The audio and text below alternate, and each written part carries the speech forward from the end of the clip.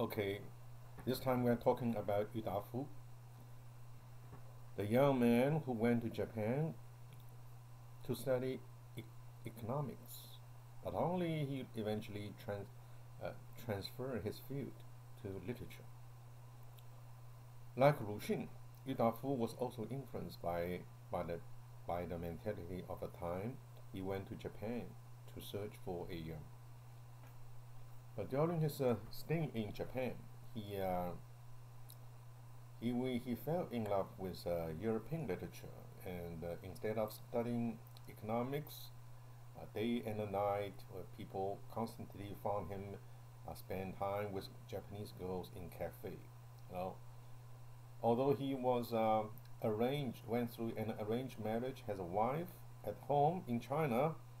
After he returned from China, he fell in love with a famous beauty in Hangzhou, and Wang Yingxia. Her name is Wang Yingxia, and they eventually get married.